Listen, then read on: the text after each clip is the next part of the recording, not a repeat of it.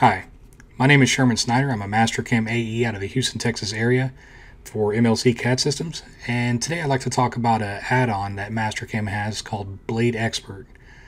The Blade Expert inside of Mastercam kind of helps streamline and automate the process for doing parts such as compressor wheels, impellers, propellers, turbine blades, and blisk as well. Using Blade Expert is going to help you simplify and define impeller geometry based on the hub, blade, and the shroud. To go a little bit further in detail on this, Blade Expert has no limitations to the amount of blades or splitters or even sub-splitters that can be programmed.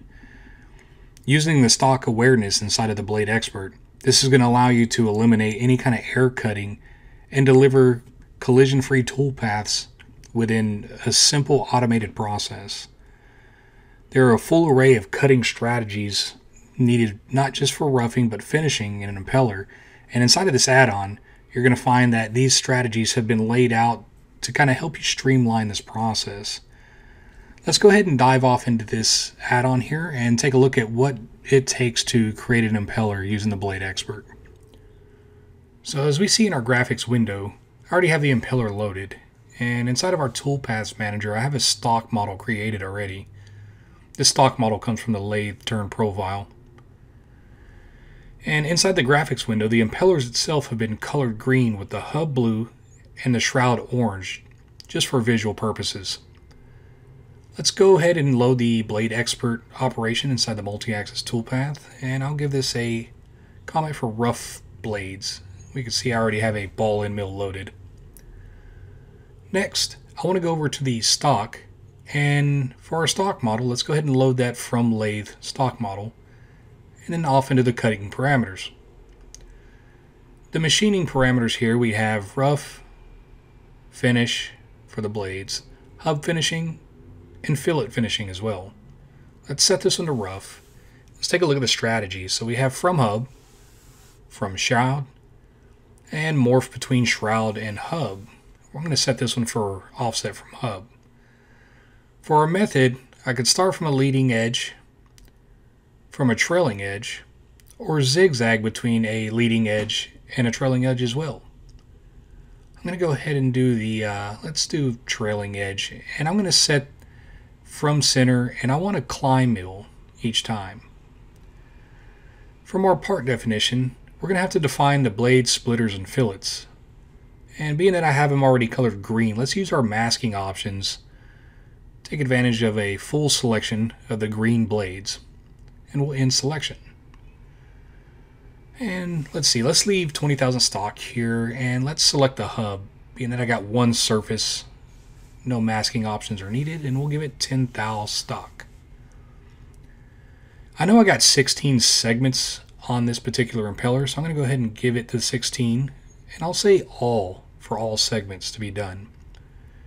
And let's simply green check OK on these default parameters and see what we get. So now all 16 segments of this impeller are being roughed out with our ball end mill. Let's go ahead and copy after, and let's look at how easy it is to change some of these parameters in order to get a new type of operation on your part. So in this case, I'm going to go to the cut parameters. We're going to change this to blade finishing. And I want to morph between the shroud and the hub. Get a uniformed toolpath between both. And you can see I can eliminate my stock for my blades. And let's go ahead and preview this and generate this alarm here. And notice it says shroud geometries are missing. As we go through Mastercam, the shroud, being that I had told it to morph between shroud and hub, this shroud section is added into here to help automate the process. So I'm going to go ahead and select the orange surfaces for the shroud. And now when we preview this toolpath, we're going to see that we're getting a nice clean blade finish on all 16 segments. Now if we wanted it to wrap around, we can always adjust stock because the Blade Expert is going to be stock aware for whatever stock that we have on our part. In this case, I got a nice clean path. Let's go ahead and copy after. Let's continue this streamlined process. It's a nice smooth workflow here. My next pattern, let's go ahead and do the hub finishing. As you see, I'm just walking down this process. And we're going to take away the stock to leave on the hub. Notice the shroud area is gone now. And from here, I'm going to go ahead and change this over to, tell you what, let's do from the trailing edge. And maybe I want to look at the ordering here and do center away. We'll green check OK on this. And we can see we got a nice clean path for our hub. Last but not least, I want to go ahead and copy one more time. And we're going to open up these parameters here. And let's see, the last operation we had was going to be for the fillets. So let's look at the cut pattern and let's change this over to fillet finishing. Towards the bottom, I have a number of cuts coming from the blade side. I'm going to set this for 1. You know what? Let's go ahead and adjust this so we get a couple cuts there.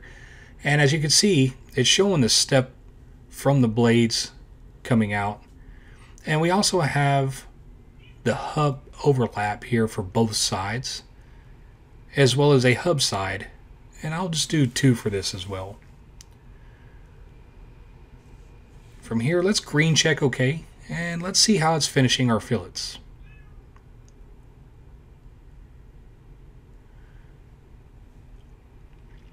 Now, if we zoom in, we can see the overlap in the center. We can also see the number of cuts that were added for the blade and hub to finish towards the fillet there. So let's take a look at the results. Inside the results, you can see we got a nice clean toolpath. Blades look really clean. All done within a matter of minutes.